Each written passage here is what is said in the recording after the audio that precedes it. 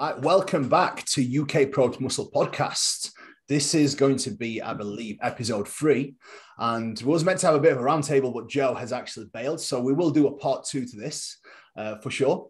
But today, I've got 2 very special guests on. We've got Luke back and we've got Mr. John Jewett. Again, both guys are definitely leaders, I would say, in the industry when it comes to education and when it comes to ability to share light on how to maximize your progress and still have longevity in mind, which today's episode is literally all about that. So I definitely think it's a topic that is bound to get spoke about with a bit more emphasis on health and productivity in the game and longevity. So I think definitely something I wanted to get, Luke and John on board with and get them to share their views. So first, I think they don't need much introductions, but I will let them introduce themselves and talk a little bit about what they are, what they offer, and where we can find them. And most of all, John's site as well. I think that's definitely a very, very helpful thing, which I've actually joined up. Many of you will have seen it on my YouTube already, doing the J3 University. It's incredible. Honestly, the amount of content, guys, there you will find is unbelievable. So anyone watching this, if you truly want to level up as a coach, as an athlete, I highly advise jumping on board with that. And actually, John mentioned something about you guys making some videos as well, which I'm actually excited about. So guys, introduce yourself, plug yourself away before we get stuck in. Who's first? Do I get to go? Okay. Well, that's me. Thanks for the introduction pretty much already. I'm glad to be here, man.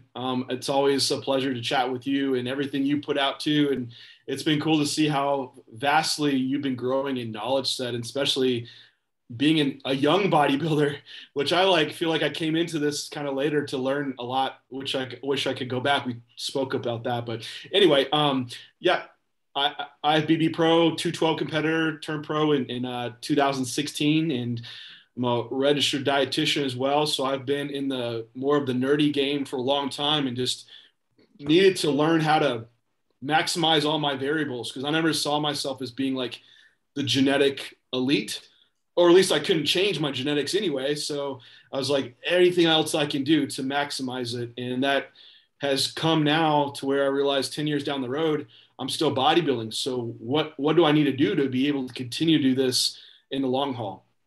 But for people that want to follow me, most active on IG at John Jewett 3.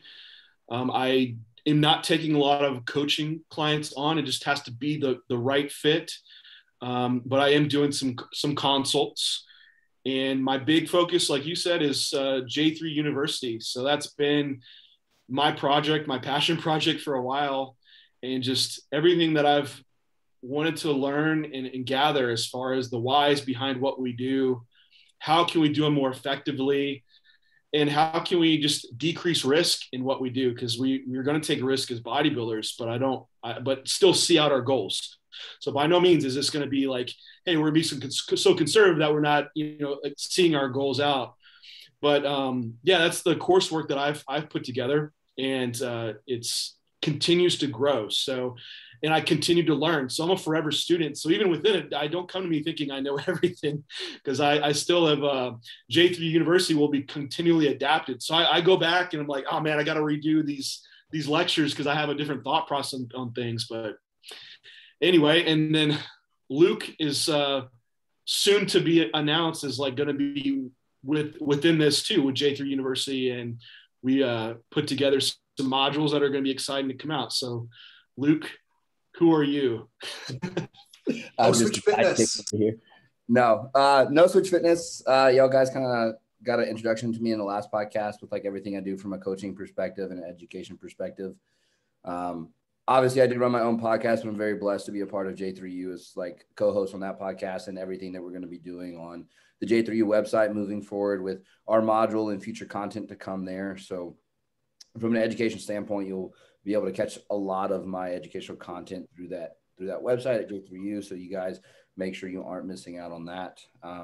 We also do seminars. So we definitely got another seminar coming up October 24th in San Antonio, Texas. And it's fast approaching by the time this will be released. So make sure you guys get your tickets there. And Coaching and educating is my passion, right? Like I compete, I lead from the front, which is what we talked about in the last podcast, but investing everything into my clientele and moving that as far forward as possible is where I truly see like what I'm meant to do as far as a coach and an educator. So it's definitely a passion of mine when it comes to bridging the gap between what we see in research and what we see anecdotally and finding best practices for that long-term vector of progress over time. So it's definitely an area that you'll hear me get pretty riled up about, especially within the context of the conversations we're going to be having today.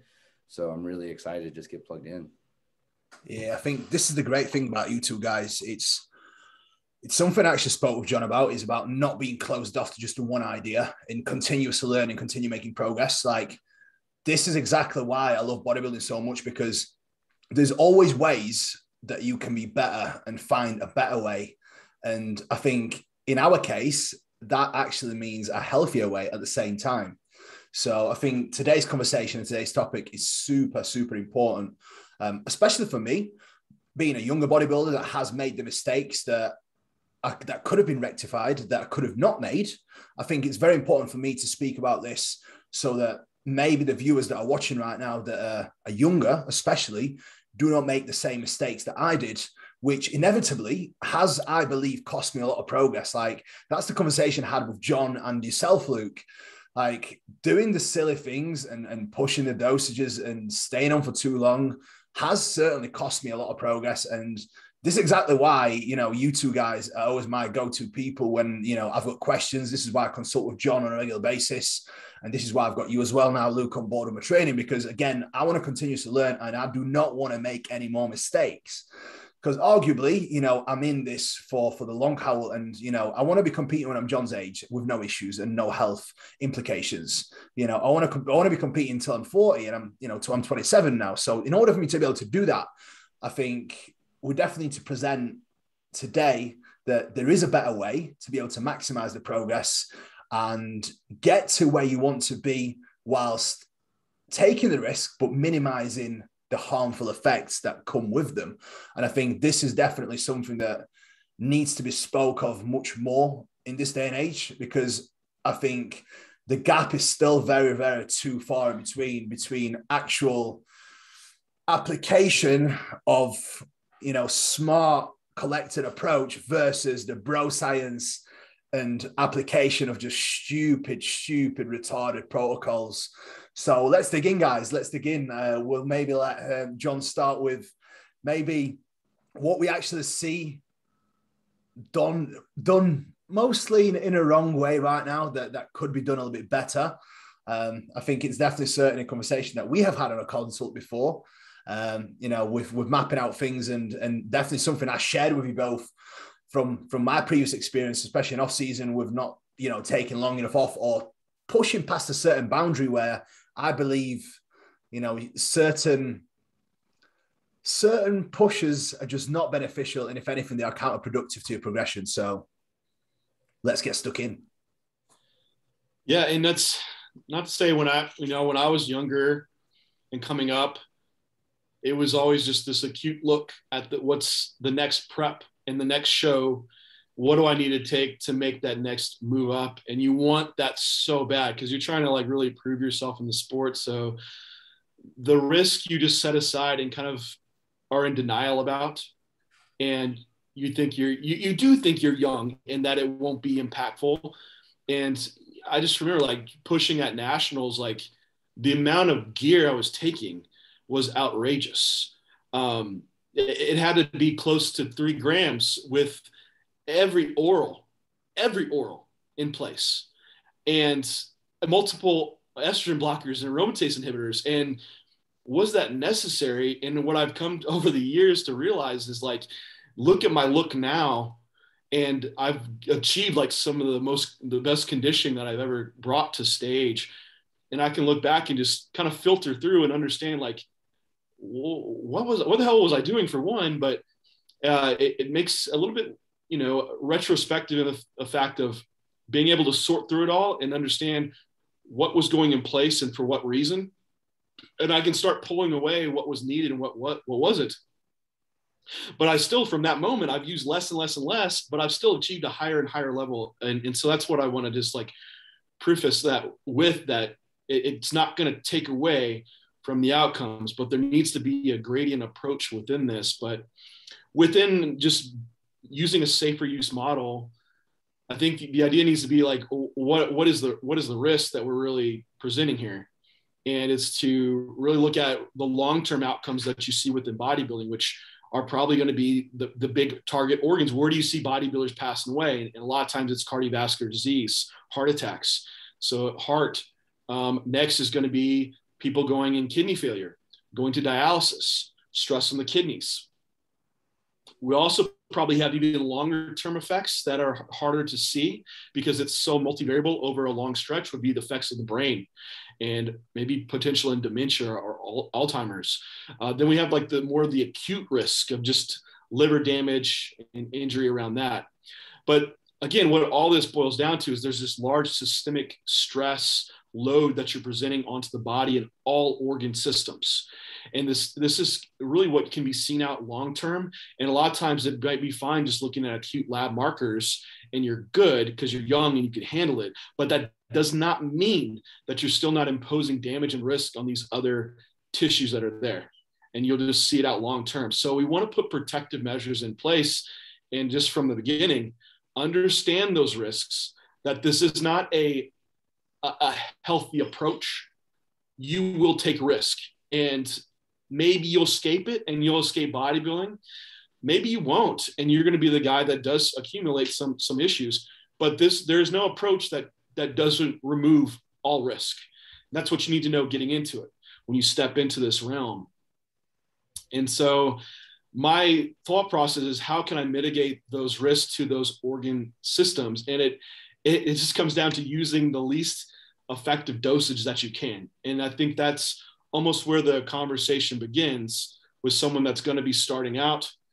And this is going beyond the choice of like, you want to use or you don't want to use, etc. It's like, hey, I want to bodybuild. Okay, you're going to start using. Where does that position start at? And what should we put in place? So I don't know, I guess that's where my mind kind of travels, working backwards. Like, where does the end outcome occur health-wise for us, and what should we do from the beginning to see out the best health outcomes for those systems?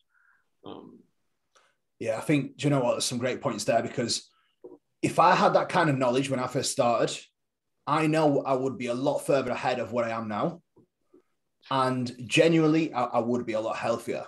So I think the biggest point that people need to realize is you can get so much more out of less. And I think I've shown that the past year, and I will continue showing that throughout this offseason. Like, I'm very much determined to share a lot more of what can be done using the safer model, especially this year and this offseason, when training variables are right, when, you know, your nutrition's on point, your recovery's on point, when you're paying attention to all these other variables that do elicit the actual hypertrophy much more than just the drugs itself. Because I've learned the hard way, drugs itself, without the application, do very, very little. Because like John said, I've been able to use less and less every single year and make far more progress. And I'm confident this year I can repeat that, and I can really keep, you know, the ceiling much, much lower throughout as well. And I think that's something that's very exciting for me, because again, something that I always say to John is like, if people looked at what you actually do with your use, they wouldn't believe it. And I know for a fact people still don't, because I have conversations with people that ask me and they don't believe it genuinely. If people ask what Luke does and what he's just done for his rebound and how he looks and how much muscle tissue he has gained while staying so lean, people wouldn't believe it. And people already don't, because I've had conversations with people about that already as well. So, you know, and you know what, guys? It's like, I'm like this. Look, like, I know John and I know Luke, and I know they wouldn't lie. Like, they're just not them type of guys. They've got nothing to hide. They're both educators. They both share everything through black and white. Like, what have they got to gain through lying? And people still do not believe it. It's like, okay, well, if that's what you want to do, then no problem. But obviously, this is exactly why I think this topic is just so important. And this conversation is just so important to have. And, you know, me and Luke briefly mentioned it. in the last podcast as well, as to what truly can be done when you know what you're doing and you're not, you're being sensible. Yeah, I think too, like, as we kind of wade into like this conversation of progression over time and what that may look like, some preface material on the front end. First off, like, you can't coach the human body unless you understand the human body, and getting with someone that kind of understands that from like a mechanistic standpoint from all variables, whether it be nutrition, training, PEDs, is really important. And so that would be kind of like some of the preface material that I would kind of put out there is, if you don't feel like you understand that to the level that you should, is getting with someone who you know does, and then self-educating, because there is a lot of power in you educating yourself in the way that you interact with your coach, and getting plugged into things that will educate you in a proper manner on basic physiology and understanding how we interact with these things. And then as a secondary consideration, the financial considerations around that before we kind of dive into what progression over time looks like. Because like one of the big things John mentioned was like testing and understanding how each compound selection is going to affect your health over the long term. That testing is not always the cheapest route, right? And you can't just sit here and prioritize spending $1,000 a month on growth hormone while at the same time not pulling the lab work, right? Or not getting the echocardiogram, or not doing whatever it may be. And so like, I think it's preferential to have that basic understanding wading into this realm, so that as we start to kind of dive into what the progression model over time looks like, it's an understanding of a needs analysis based deployment of compounds. And that's where I think John and I are really trying to push that understanding that we shouldn't just deploy compounds because X guy at the gym said so, or because he got great results with that. It's like, how can we mechanistically drive an adaptation that we want to see upon the deployment of whatever compound we're putting in place? So I think that's kind of where it starts. And then the biggest mistake around that, and to kind of let John kick off on this, is the large escalation straight out the gate, right? It's the large escalation straight out the gate to see the acute response that you want to see and feel like Superman in the gym, which we touched on a little bit, but I think that kind of setting the basis of the pathways that we may be considering and maybe what should be in play across the first initial implementation, and then starting to dive into like ways to manage that and then progress it over time as well. Yeah, with that being said, and that's a good point too, because we mentioned like we're getting more out of less now, which really we've learned all our variables are implemented so much more. And being younger, we could mask poor nutrition or just poor training just with a higher drug amount. And so you never really learn those other variables really well. So I think even with this approach, it allows you to really pull out and understand if you're getting the most out of the other variables or not. And you have to take a hard look at all those other things that are harder to do than sticking a needle in your ass, of looking at sleep. Are you trying to work multiple jobs and prep at the same time? Well, dude, no wonder you're not fucking growing and you're sleeping 5 hours a night. Are you nailing your meals and your routine? Like all that stuff is how you're going to get more out of less. But starting from a lower starting point will help you milk everything out of those variables before you're at that level where the choice is that not that, oh, now I should improve my sleep or my training. No, the only choice you have left after you've nailed everything is escalate the dosage. But with that being said, things that I think you're going to have to be aware of to be in place. And at least if you're going down that path, is lab work every 10 weeks, pulling serum labs and a urinalysis. Have that in mind, which could be, that's like $200 roughly, depending. Monitoring blood pressure once a week, easy thing to do. I monitor blood glucose once a week. And then a yearly echocardiogram, which these are things that I just already have in place in your mind. These are what you need to do if you're going to go down this road. I want to get to our point here of actual implementation of a model, but just that out the gate.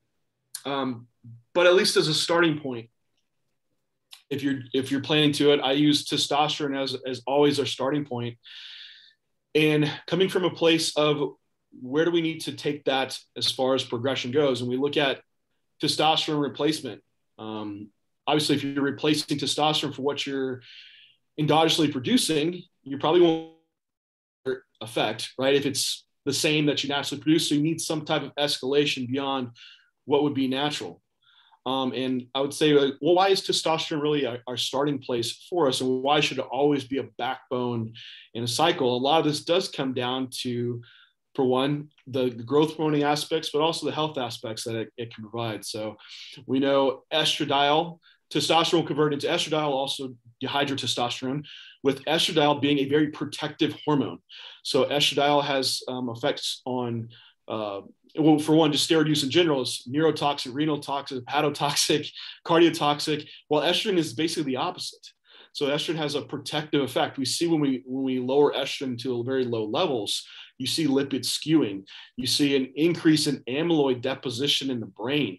You see more renal issues. So we want some baseline of estrogen. And honestly, with estrogen being protective, I want it as high as I possibly can tolerate before making other choices for compound usage.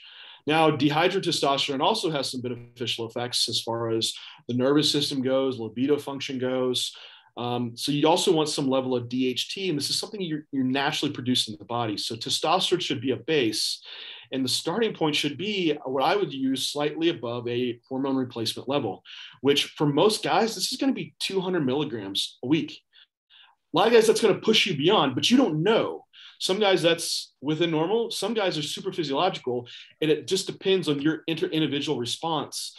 And that's what you need to find out before you add in, let me start at 500 milligrams a test. That's what I did my first cycle. To be honest, I think that's pretty much what I did. I also started with an aromatase inhibitor because I don't know why. That's what I thought I was supposed to do. Yeah. It's like, man, and I was started from my natural level to 4 times above. I blew up, but then I shrank down. Like, well, shit. And it was only 12 weeks long. Why was it 12 weeks long? I don't know. That's how long you were supposed to do it for, I thought. Then I just stopped taking everything. So I don't know. So what should that really look like? It always used to be like a blanket statement. That's it. You're going to go cycle for 12 weeks, and then you're going to have to come off for 6 weeks. Why? Like, why? Why is it 12 weeks? Why is it 6 weeks? Like, these are the questions I ask. Why 500 milligrams? And so what I would suggest now is you start at 200. You see out that result. You pull labs at your 10-week mark. You see that response. You see your health markers. Is your performance improving? Are your health markers in check? Full fuck yeah, they are. Well, cool. Keep going. Don't come off. Why would you come off? Well, I need to restore my natural levels. Well, I'll tell you, with continued steroid use, the oxidation to the testes, if you plan down this road, you're going to end up on TRT either way. I don't see the benefit anymore. If you plan to do this now, maybe you're just getting into it and you could justify doing a PCT, coming off, but at some point you're only going to be dropping back down. I think it's more health risk of this hormone fluctuations, and the road will end in the same spot that you'll need hormone replacement. And to see out your goals to the high level that like we're all trying to be at, you're going to stay on year round. And so as far as cycle duration goes for a beginner, I would ride that out as long as possible until you see progress stall or you see some type of health marker detriment. Now, I think you can ride this out for probably well over a year, which I would be escalating testosterone only, probably 50 milligram increments as needed until I reach a point where I can no longer tolerate the estrogen side effects. And what might those be? Well, it could be maybe it's affecting libido. Maybe there can be more anxiety or sleep issues with higher estrogen levels. Potentially, what guys might see first is going to be like maybe some type of nipple sensitivity or gynecomastia or a blood pressure issue. At that point, whatever you end up, and usually for a lot of guys, I'm seeing this probably around 300 milligrams average, depending. Some guys lower, some guys a little higher. But you take that as far as you can go and tolerate estrogen. And then wherever you're, 300 milligrams, that was it. Like I'm starting to like, my blood pressure's up, like libido feels off. Well, cool. Back it down to 250. And that's, you now know your physiological need of where you can go super physiological with testosterone and manage that without needing an aromatase inhibitor yet. Because if you go higher, you're going to need one. But that's when we talk about bringing in a second drug deployment.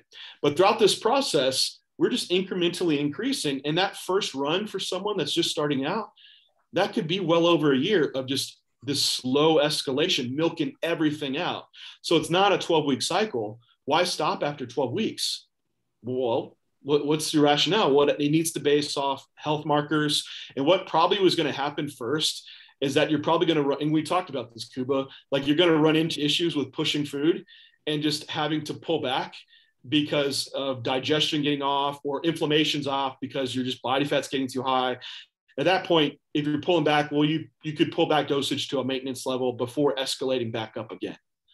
So that's at least like starting out a beginner, what I would consider with testosterone deployment. And that's not also like other compounds I would deploy within that too, as far as like health compounds in mind. But I won't take up all the talking space here. To be fair, you've actually covered that on one of your lectures in J3U. So if you want to dig deeper into that, guys, you have to sign up. But I think definitely a point worth to mention, John. That 12-month cycle wouldn't likely go above 300-400 milligram total. I think that's one big thing that we need to kind of cover and mention, because when we're talking about cycles, people have got a misconception that it would be, what do you mean? John said run a cycle for 12 months. What do you mean? Like, it wouldn't be your usual cycle of, 700 milligrams or a gram. It would literally be starting off at 200 milligrams and titrating up by 50 milligrams as of when needed. So you could be going at 50 milligrams in 2-3 months time, and then going up by another 50 milligrams in 2-3 months time. So that is what John means by, a 12-month cycle. It would probably start 200 milligrams and it would likely end at 350, 400, not above that. You can see within we have the testosterone dosage study by, what was it?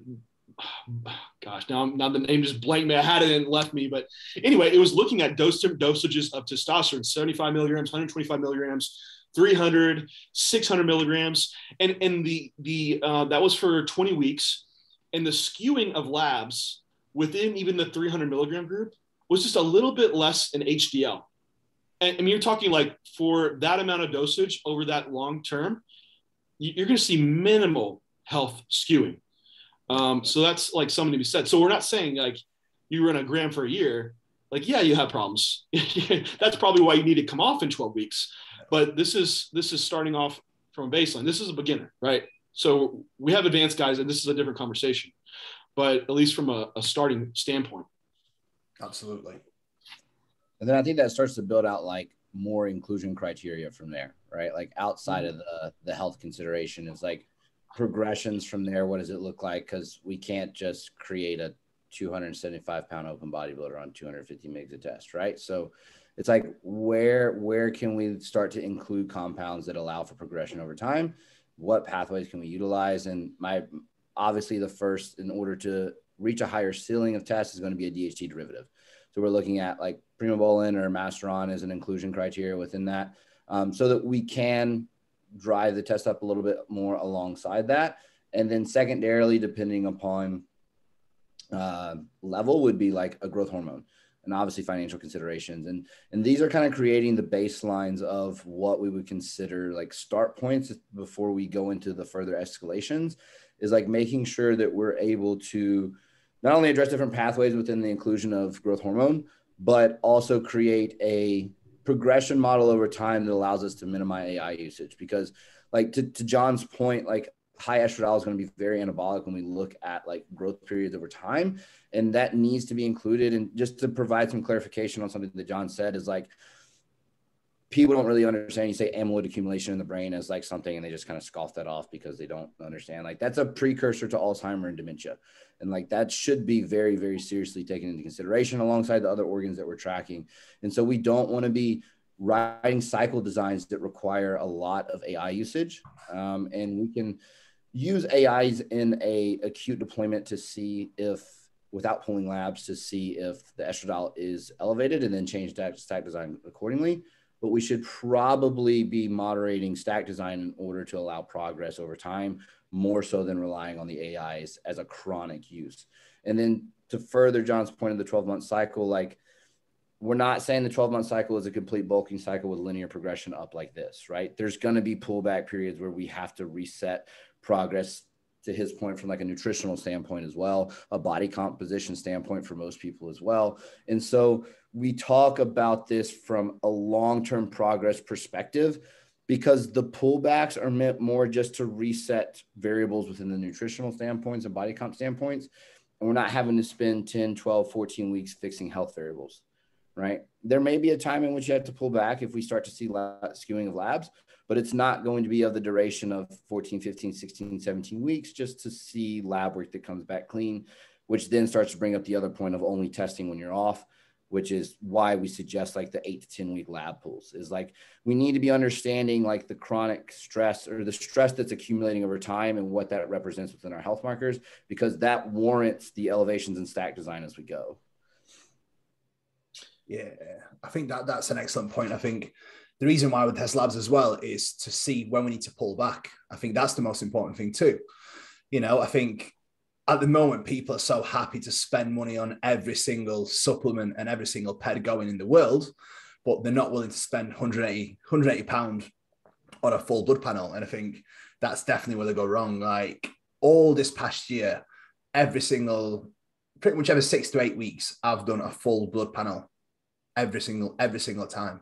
And the data that I've had, not just for my health markers, but for all other hormones as well, including my estradiol, including obviously my test levels, and being able to modulate my stack so I don't have to use an AI, has been definitely very, very valuable in being able to keep my health in check as well. And, you know, feeling fresh still, you know, a week out from the show. I could have felt fresher, arguably. Yes, you know, I could have felt fresher, but nevertheless, I felt a lot worse. So I think it's definitely invaluable in my opinion. Yeah, you also learn too, Kuba, like what compounds react within you and what you might need to stay away from. And before I like touch more on what Luke said, like for instance, for Tampa, I took 10 milligrams of Superdrol for 4 days. I pulled my labs 2 days after that. My HDL was just crashed. My liver enzymes were like 5 times normal. Wow. And it's like, man, like it was so impactful. And for what I gained was like nothing. Like it brought nothing more to my physique. And so that was just like an X on that, you know, because it's like, it didn't bring me anything. It only detrimented my health markers. I wouldn't have known that if I didn't pull my labs because I felt fine. So it's just one thing too that can help you understand how you react to individual compounds as well. But getting back to like on Luke's point of like a second compound, you know, deployment.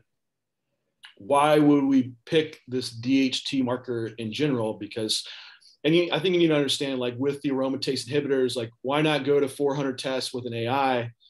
It's like the AIs in general, what we see, they're made for breast cancer patients.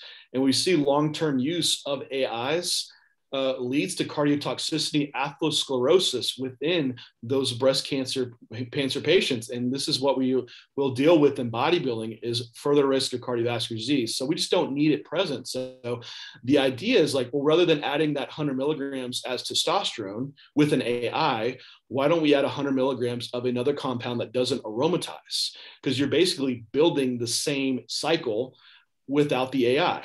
What is a non-aromatizal version of testosterone? Well, it's like a DHT derivative like Masteron or Primobolan, but why go there? And why not like a 19-nor derivative, like one of the more like a nandrolone or a trenbolone? And within looking at those compounds, the progestins, those seem to be more neurotoxic. They're also more suppressive as well. So if you had some guy that was starting out, maybe this isn't for him.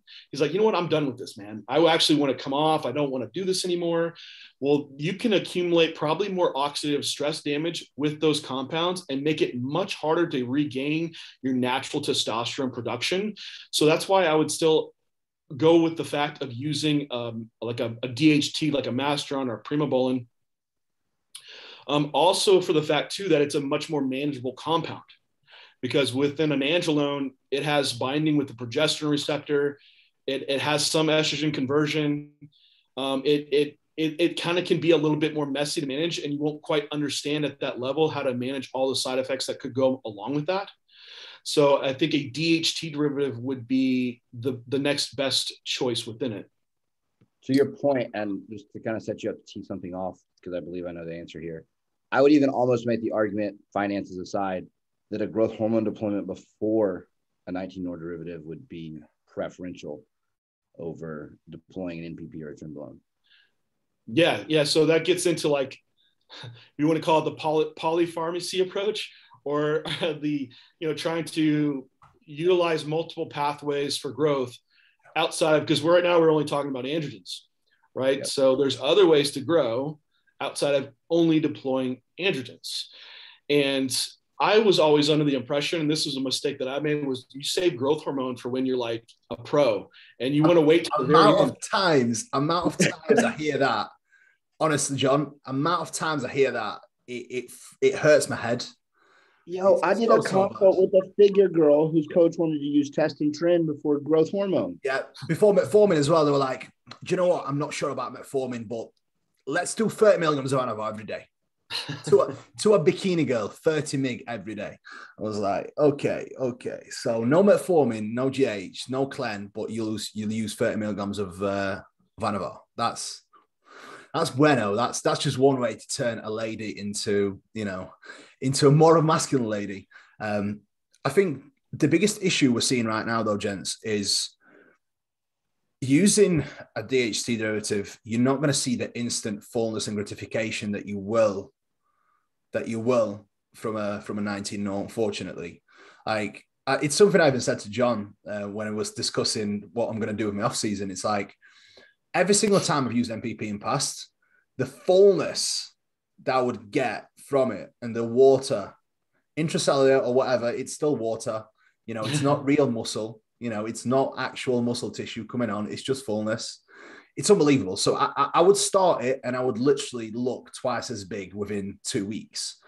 Unfortunately, you don't get that from a DHT. And I think this is exactly the reason why people are so swayed towards using drugs like MPP itself. And there's still a massive stigma and a myth when people say that, these drugs are less effective, they're weaker, which, I think we can all agree that Mastron and Primo are certainly not weaker. We just do not get that big water retention spike and, that initial boost that you see almost instantly from MPP and any DECA, really. I think that's definitely one biggest thing to really mention as to why people choose certain types of drugs, and the kind of stigma that's around the drugs right now, with still the bro science that does preach certain drugs are stronger than others. Like, people are still in the impression that, Trenbolone is your hardest, is your hardest and strongest drug. Whereas for me, Trenbolone does very, very little. Especially at higher dosages. I definitely do favor Primo and Mastron personally. And even like I discussed with John, I don't think throughout this offseason I'm even going to use MPP whatsoever, because of the effect I actually get from MPP. It masks where I'm at progression-wise, and I don't see true progression of how much muscle tissue I'm holding, or whether it's just water and fullness. And I think I don't want that. When I'm pushing, when I'm reaching peak of my off season, I don't want that. I want full transparency. And I think the selection of the stack design is so important with that. But collectively, that selection is also the healthiest selection. And these are the drugs that have been used in human research and human use for a number of years. They're all human approved, aren't they? So, they are still used in medicine. Yeah, that's an excellent point, because you get that initial boost and it's encouraging. It's like, well, what is fullness? Like, yes, you get some pump, but what is that? Like, what is it coming from? And could be estrogen driven slightly by nandrolone, but largely it's driven by aldosterone increase, which we know Testanel and nandrolone increase aldosterone by quite a bit, which just causes water retention. And it's going to be intra and extracellular, but that's not protein accretion. That's not growth. And so there's no proof of like any drug milligram for milligram causing a greater protein accretion than another drug. And so within that being said, like using like a Master on a Primo, yes, you won't have a fast increase in water levels, but you can very well still accrue muscle tissue at the same rate, but probably a longer duration, because you won't run into this masking, like you said, of like, is it body fat? Is it water? You drive up inflammation, also blood pressure issues that could come along with that. And then we, of course, have the long-term issue of like, hey, we want to do this for a long period of time. Not that I'm saying to never implement an nandrolone, because there's a level that we get to where, hey, maybe test in our Primo at the tail end of that cycle, we're going to add some nandrolone, reach a peak state, and then bring it back down. But it's not going to be, doesn't need to be the basis of where our starting point is. I think the logic to that deployment is the smart thing too, right? Because when we discuss polypharmacy and like letting estradiol ride a little bit higher for the growth hormone that's in play, just because of the benefit that we're going to see alongside that, like having a compound in play that's going to skew metrics like a nandrolone, as far as from like a blood pressure metric standpoint that you point out, is for the long duration of cycle, we don't nix nandrolone usage, we deploy it as the last progression on the cycle across the phase before we might be pulling back. And I think that's probably the differential in logic of like deployment that we need to start seeing, and which is why we maybe start to discuss the polypharm is being able to get more without the nandrolone within stack design. Yeah, it's like what I mentioned earlier. Like I waited quite a while before I implemented growth hormone. But there truly is a synergistic effect implementing that early on, and you'll get more out of your androgens and not need as much to escalate yet. So like earlier on, I would say you have escalated testosterone up to a point. You definitely could, and you say you had pulled back and you cut down and it was time to escalate back up. Well, there's no reason your next escalation could be adding in you increase testosterone again, but you add in 2 IUs of growth hormone, right? As a starting point. Now you're building these synergies together with growth hormone working through IGF-1. It's much less health impactful than I would say for an androgen. Yep. And you're no longer just slamming down like the one big hammer of androgen usage. Now, along this way, I would also build in some other aspects that could have health benefits, but they also could have some potential and more fuel utilization, especially in off-season phase, like metformin. And that's something that I truly believe in more in a more off-season state. For one, it's been shown to decrease inflammation, oxidation in the body, which is the issue that we run into systemically with anabolic usage. But also it just keeps you sensitive to insulin and utilizing carbohydrates. So it's more just keeps you optimal, right? What is the issue that a lot of times we run into? Inflammation, glucose levels are rising. You're having to put out more insulin. Well, you have something in place that can help keep that system working more efficiently for a longer period of time. Well, that means you can extend out that escalation for longer. You also be in the game longer too. So having some, usually I'm starting with like 500 milligrams of metformin with the last meal as ability to optimize fuel. Now, for a contest prep, I leave it in, not because I'm already going to be sensitive to insulin, but more so for everything else that metformin brings from a health aspect. And I know people say, oh, well, it inhibits muscle growth. And you haven't truly looked into the mechanisms. And also the studies are using like 1,500, 2,000 milligrams of metformin. There's also different isoforms of AMPK and mTOR that it's working on that doesn't affect like skeletal muscle hypertrophy. And where it's getting deployed is also individuals that aren't using testosterone and they're old or they're not weight training. So it's just doesn't have the crossover to someone that's young, having optimal training, nutrition, and using anabolics. Now, with that being said too, I also have been one to encourage now using a angiotensin-renin blocker, like telmisartan, for all the things that telmisartan does for health.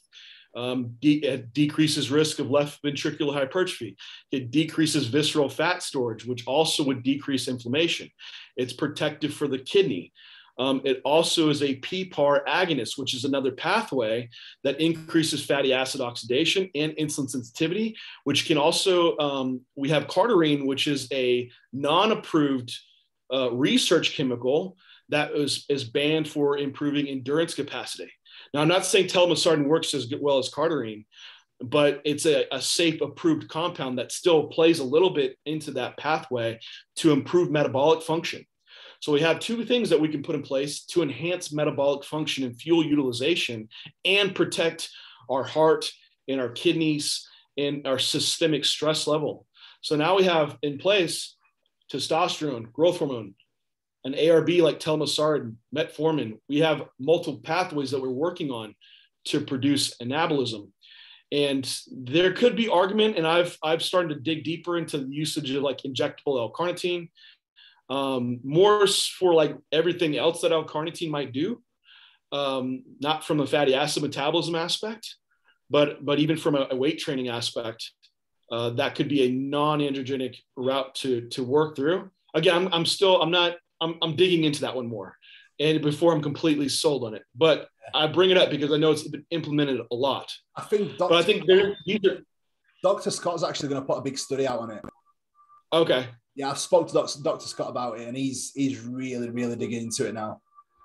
He says he's got like a huge article out on it, and he's already done a podcast on it. And we spoke briefly on the podcast that we did about it as well, but he's actually digging right into it. So I think Dr. Scott might actually beat you to it very, very soon. I was going to do at least for J3U, I'm going to put a lecture together for it anyway. So, I don't think it's deployed correctly anyway for a lot of individuals. I think fast, like I'm going to rabbit hole. I won't do that for it, but we'll let Dr. Scott, we'll leave that to him. I think we need a little bit. I think for it to be effective, a little bit will go a long way, not how people generally use it right now. No, that's the idea. Even what we're talking about is making, rather than using a gram of test alone, we're using a little bit of each thing to get a response, but collectively it produces that great response you might see of only using the gram of test, for instance, right? Yeah. Do you know what the funniest thing about this is as well? Is if you go up to a random bro in the gym, any gym in England, and you tell him to take 4 or 5 different things at very small dosages, knowing that full well that it would have a better outcome without the health risks, they would laugh at you and be like, no, you're better off just doing 500 mg of test. Fuck that, I'm not taking 5 different things. That's the exactly response that you would get, because that is the exact response that I get many of the times. This is also the same person, though, that looks at EQ as a preferential deployment over some of the compounds that we've looked at, right? And to John's point of using clinically approved compounds, like, why are we deploying a compound that's not clinically approved for humans is going to influence the androgen receptor when we have a lot of other compounds that are clinically approved for human use that are going to influence the androgen receptor, right?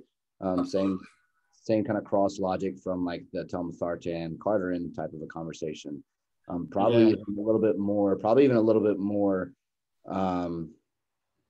influential in like suggesting not using EQ, because we have things that are going to influence the AR so aggressively, and where you kind of made the discrepancy kind of comment about comparing telmisartan to cardarine, like, yeah, I'm going to be able to influence the AR just as aggressively as an EQ is going to be. And just anecdotally from a perspective basis, like the amount of CBCs I see come back skewed from an EQ perspective is like, let's probably not do that. So I think that there's always logic in like deploying clinically approved compounds, and understanding like the influence of the compound itself. Absolutely. Yeah, that's a great point, man. And that's the part of the whole model. We're trying to use another guy so that, and don't think like I've gotten education from like Victor Black, Joe Jeffrey, like all these guys put out this information, and using and I've used drugs that aren't approved for human usage, right? I've used EQ, but learning further, like a lot of these compounds that have not been approved for humans, there's a reason, and because we had better options. Yeah. What do you gain from EQ that you don't from another compound? What is EQ, right? Testosterone derivative causes some aromatization. Okay, well, could you do that with testosterone primo? Yeah, you can make the exact same cycle design and not use a compound that's known to increase more renal toxicity than any other compound. Like, this isn't like one study. We have a bunch of studies that show this with equipoise and boldenone, So I think sticking first to the compounds that we have seen deployed in humans, what they have did clinically, and then you have a better gauge of what you should be expecting as well. And so there's other lists of drugs that should go in that bucket as well, like IGF-1. Oh man, its derivatives, growth hormone releasing peptides and SARMs. Now I think there's some SARMs out there that might, like Austrian, might be close because we have some good evidence with it, but still, it's on the shelf until we reach some type of approval level within it. I don't know if you have any other drugs that come to mind that are getting utilized. But like the ones people are looking for, like the latest, greatest thing to come out, and it's still like some basic compounds that we've always used are still the solid go-tos to have in place within that. I think the two that grind my gears the most are the IGF-1 deployments and the EQ deployments. Because like, why? It's like there's other ways, right? And I'll make a comment to the SARMs thing. Like, I think there's a possibility that SARM usage will be the future of our usage when better developed. But to your point, still think it's on the shelf because it's not developed to the point where we can not only deploy from a clinically approved standpoint, but from an efficacious standpoint of like creating a result. Like, we've also had to take that into consideration. Like, yeah, we're paid to create a result anecdotally within the client, right? Like, we need to take a safer use model, but who's going to make the argument that a SARM is going to be as effective as anything else we're going to be deploying, and that's kind of where that conversation starts to lead. Well, they're taking high enough dosages of SARMs to where they have off-site target action. It's like, okay, if you look up studies in trenbolone is a SARM. Yep. Okay. Yep. It doesn't convert to DHT or estrogen. It's specific in the androgen receptor, but you take enough of it, it's going to have off-site action. That's the same thing with the SARM. And a lot of these other drugs, that's why they're not like better versions yet. And to the trenbolone conversation, like, I see this on the all-site action, like people with SSRIs really struggling with trenbolone usage, like, and learning to titrate that dose up and so that you can find where they can handle it. Like, it's really, really, really an issue just from a psychological standpoint for those people of like trenbolone inclusion above their inter-individual response to trenbolone, right? And so this further warrants the slow deployment progression over time if the model approves the needs analysis for the deployment of trenbolone within that. Yeah, so that gets to like when understanding which drugs you should deploy when. And so another one that really gets to me is using orals. Yeah. And they're just especially off season. I'll tell you right now, in off season, there's no situation where you need an oral. It doesn't go with the model of like trying to milk out the most for the longest period of time. You're shorting your span. Now you ask this, like, what are you trying to gain? What is the need for the oral? Why are you using it? You won't have a great answer. Well, what could you gain from just an injectable doing the same thing, right? And so that's the question that I bring up. And same thing goes in a contest prep. This prep for Olympia, I'm not using any orals. Yeah. And I've used one for each show I've done. This is my 5th show this year. I fucking know. I've used a different one each time to try to milk out the result and what it does. Because I've done the prep where I have all of them. I don't know. But what does each one bring? And there is a rationale, but it's an acute deployment of an oral, and you need a reason to be doing it. And that reason, I think, lies within prep, but outside of off season, I don't see it because the acute stress that it brings to the liver and skewing of lipids, it doesn't fit within a long-term aspect, and it doesn't bring anything extra growth-wise you can get from an injectable.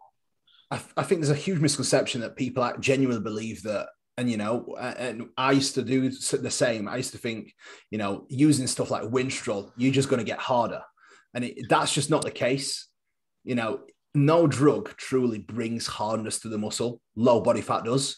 And I think this is the biggest myth that we need to kind of I think that we need to mention that people still are under assumptions that certain drugs will give them a harder look and a leaner look. It's like, how is it that some of the naturals are the hardest guys that we ever see? And they don't use any anabolics. So I think that's the biggest misconception. And it's the same with trenbolone use. Like, people think that they need to use, 300 milligrams and above of trenbolone. And I think that's not the case. Like, if I mentioned 300 milligrams and above to John would say that's outright abuse. Yeah. And I've done it. I've done the prep with 600 milligrams of tren.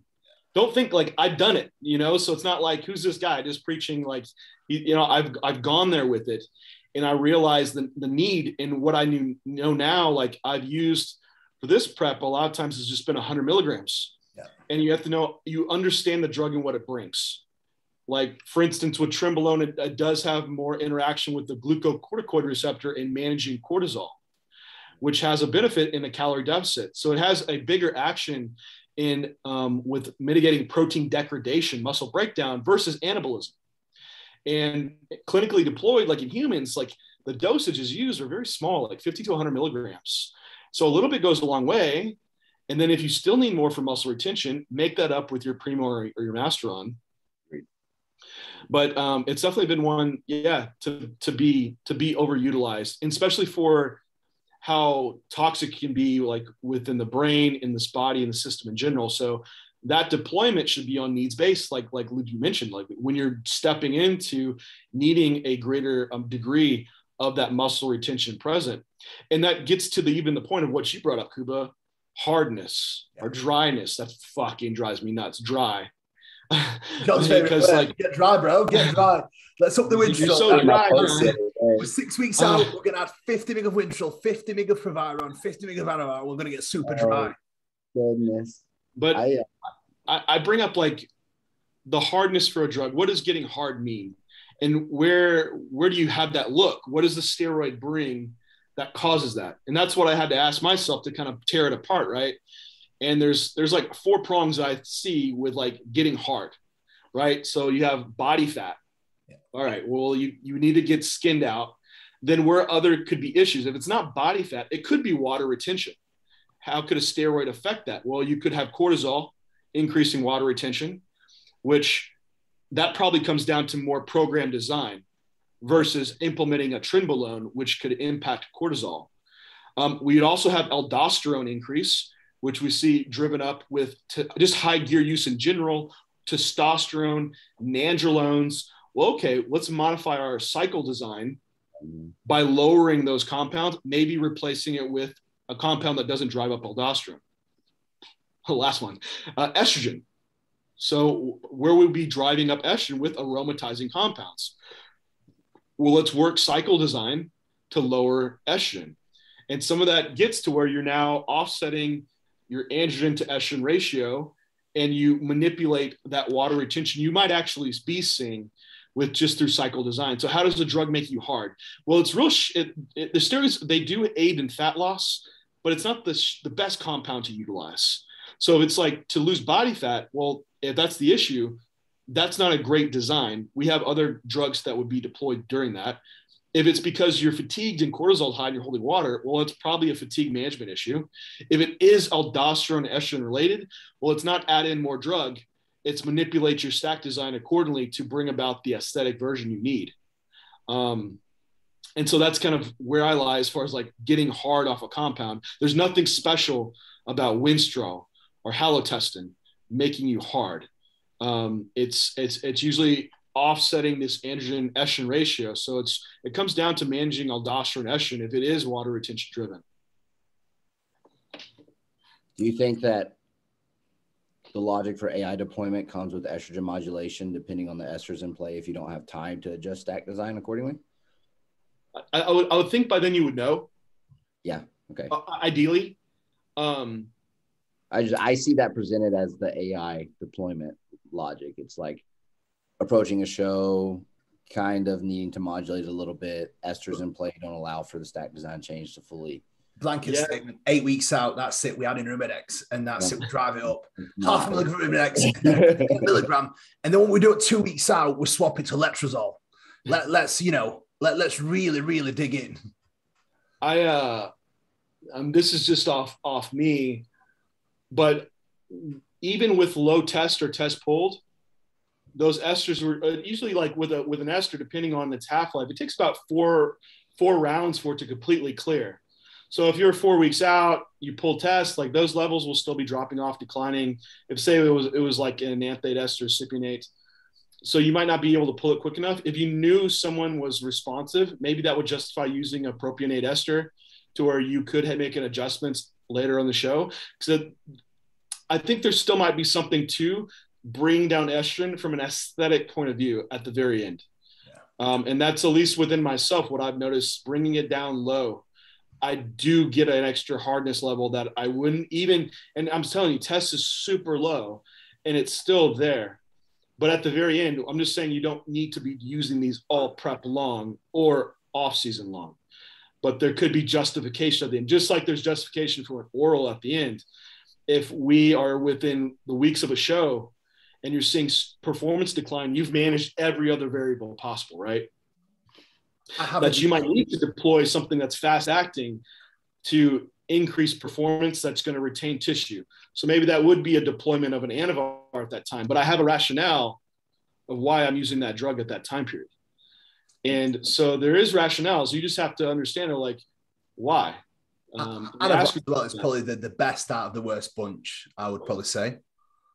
Yeah, because it's a human approved, it's a DHT derivative, which those seem more benign out of a lot of them.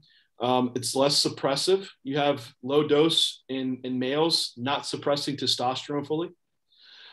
So yeah, I would say it's probably one of the more benign orals. Just from an anecdotal aspect, I think I gained the most out of it from out of the others. But again, it's one of those things you've had to work through them. And that's why, even within cycle design, if it's starting with testosterone, we brought up Masteron or Primobolan as a secondary compound. Well, why which one? Well, it could be on cost or access, etc. But I would say you rotate them to see the effect and see how they respond within you. Not that you're like Primo is going to be way better than Masteron or something, vice versa. It's just a inter-individual variability in these compounds and what it brings about for you. But I think there is some stigmas that are presented along each compound, like Masteron doesn't build muscle, or only like Primo does. It's like these compounds are very comparable. And Masteron definitely does. Usually we're just deploying them in prep, and it got this rap because of where it came from with breast cancer research. Masteron, MAST, stands for breast. And it was used to offset estrogen, doesn't lower estrogen. So it was, I thought then, as a hardener to use it in prep. Get drier, bro. Get drier. It dry you up, man. So there's got stigmas along the way, just like with Trenbolone being highly androgenic. It's not. It's a low androgen. So it's just trying to break down some of the stigmas around these compounds. But that would be the big thing. If you're going to use these drugs, you don't need to be like a biochemist and understand every aspect, but you need some basic understanding of what they do and bring, and the expectation of the compound and the risk of the compound. Those are basic things. If my doctor was going to give me a medication, I'd be like, what am I taking it for? And he could tell me. And like, well, is there any side effects? And he could tell me. But you have guys using like XYZ drug and they don't tell you why, or it's a real vague issue. So if you have a coach and you can't ask them, hey, why am I taking this? What is it going to do for me? And if you're given like a response that's defensive, that would make me question the knowledge set of that coach. Also, the coach's willingness to educate you along the way. You should have a coach that wants to build your self-autonomy and have some understanding of what you're doing. And that's a right that you should have. But you need to take it upon yourself, too, to ask those questions and learn. So I think that should be a point of responsible usage of, like, you do need a little bit of self-education before adding these drugs into your body. You have a retweet button where I can say that again? Like, is there a retweet button there? No, I think unless you just hop out of a pool, if someone tells you you need to dry out, grab your towel and run. I think it's one of those things, like just the understanding and being able to answer those questions is important. So I think that kind of wraps it up, Kuba, unless you have any. Absolutely, man. I think there should always be a reasoning behind every decision-making point you ever do. And there should always be a reasoning behind every drug that's deployed as well within use. Some amazing points, I think has been made. So I think we'll have to probably do a part 2 of Joe in it, as he has actually messaged me and said he's absolutely gutted. So we'll probably have to do a little bit of part 2 and get Mr. Jeffries on a 2. But yeah, this has definitely been amazing. I think it's going to open up a lot of eyes. Hopefully it will anyway, and hopefully it will raise some questions and give some answers to a lot of things that are up in the air right now, especially in our culture and especially in the culture in Britain. That's definitely the biggest thing and the biggest issue that we have right now. Like, the divide is still absolutely huge.